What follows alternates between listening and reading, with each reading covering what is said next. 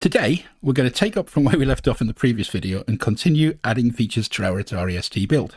In that last video, I made an appeal for help to get hold of a copy of the manual for NeoDesk CLI. Joseph Ceklosky came to the rescue for us and sent me a PDF of the CLI manual that he created. I've made that available on my old blog, and there's a link in the description to that. And thanks, Joe. That's brilliant. Now, in the gap between the last video and this video, I've frankly had a horrid time with my Atari ST. I was getting random crashes, fiddling with the boot order, getting different crashes. All in all, it was like a total hassle.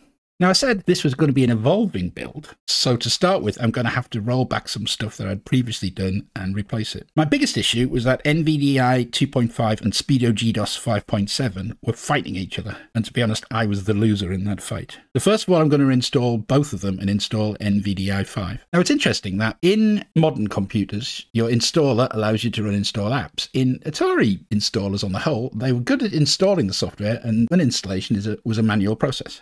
However, in this case, it was fairly easy. I removed both apps from the auto folder.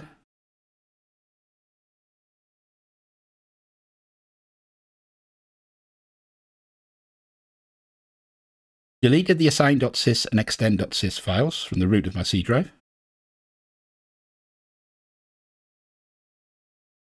Removed the NVDI and Speedo accessories from my AC folder.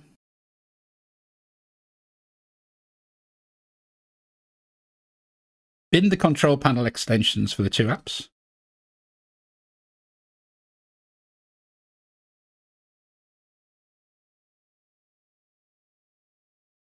And finally, I eviscerated the GemSys folder for the GDOS fonts and drivers. And I think that's enough synonyms for delete for now. Right, let's get to installing NVDI 5. It's a simple next process with some disk swapping and a few decisions to be made at the end, most of which I'm just going to fast forward through. We're using the built-in graphics card, so we tell the installer that. Finally, we tell it where our CPX files are located. And I'm going to set the BT font location to be in the bin folder, just to keep my root drive clean. And here, NeoDesk's more powerful file dialog allows us to create a folder from within it, which is really nice. I've left GemSys in the root for now. I'll move that later. To clean up, I move the NVDI tools folder into our bin folder.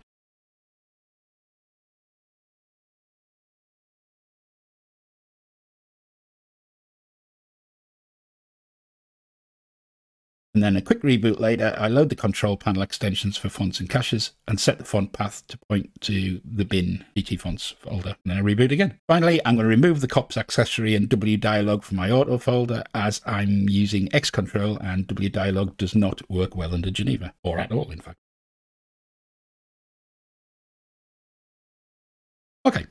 I need to put the Geneva font back into the new NVDI so we get the looks we had at the end of the last episode. I edit the assign.sys to use the Geneva font, reboot, and we get more of what I was seeing previously, a random crash. So let's just ditch that Geneva font. I'm going to boot with the control key pressed to bypass all auto start items. Then we'll land in the default EmuTOS desktop where I'm going to remove the Geneva font and use NVDI's Monaco font in its place.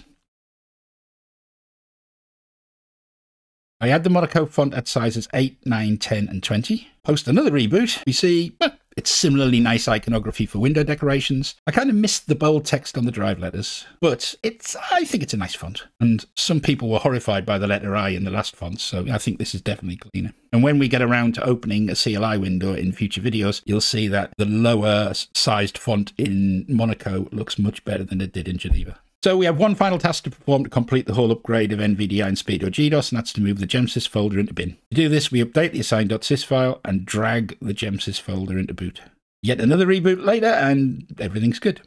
Now I'm going to delete the old GemSys folder, and after cleaning backup files from the root, we're left with 9 items in our C drive. Not bad.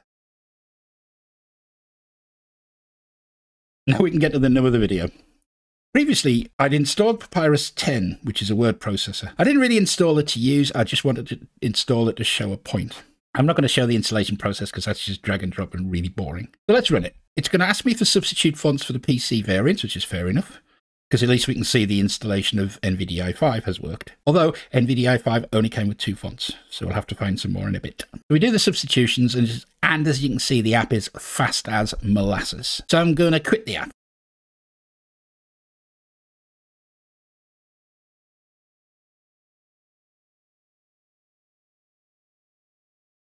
And what's this? The ST doesn't even have enough spare memory to quit. And this is a 4 meg system. Okay, I mean, productivity's out the window for now, but we do have 2 megs spare after Papyrus crashes, so let's play a game. Yeah. So with Geneva loaded, we can't even play games either. Now, we can reboot while pressing the control key, not load any auto folder items, and get us to the vanilla NeoDesk desktop. And we'll try that and see if it runs a game.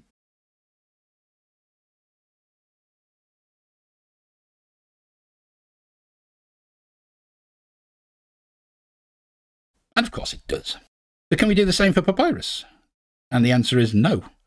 No auto folder means no NVDI. No NVDI means no fonts. And using the control key also means no accessories. And we really might want some of them when we're running a full screen gem app. So we need a solution that's less brute force than the control key, more nuanced if you like. And that solution is a boot manager. We're going to install and configure XBoot with configurations that fix my 3 primary use cases. I want a productivity desktop for day-to-day use, be able to run Papyrus without NeoDesk and Geneva, but with accessories loaded, and a bare-bones system for gaming. Let's get started on that. Installing XBoot is a matter of dragging a single executable into the auto folder and rebooting. So this is what we see on first boot. Let's go over the interface. We can ignore the warning about no sets for now because we're going to create one in a second. The UI is split into 5 main sections. To the left is the list of programs in our auto folder. Next, the list of available accessories, which is empty at the moment. The list of CPX files that are available, that are also empty at the moment. And underneath that is a assign.sys and a NewDesk.inf. Then there's the list of available sets, and at the far right, a toolbar. Now, the accessory and CPX lists are empty, and that's because we're using non-standard locations for those files, and we'll fix that in the settings in a second. Sets, which are the meat and potato of XBoot, are collections of enabled auto programs, accessories, and control panel extensions, as well as an associated assign.sys and NewDesk.inf. So let's take a quick tour of that toolbar.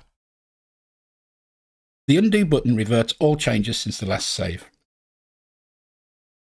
The new set button allows you to create a new set. The I button gives information on the currently selected set. The trash can deletes the current set. The batch button allows you to specify a script of commands to execute for the set, and that's like a power level feature that's beyond the scope of this video. System info allows you to set the current date and time if you don't have a real-time clock. The toolbox icon gives access to a number of utilities. Question mark gives help. Save button saves all sets, and the final button quits XBoot and boots the current set. So let's create a set. I'm going to call this one productivity.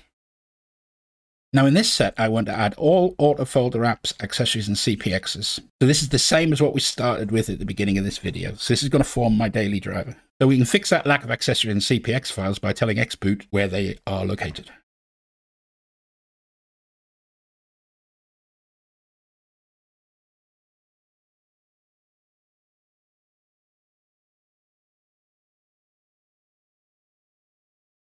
Now we need to turn on the ones we want to load, and in this case it's all accessories and the usual suspect of CPX files.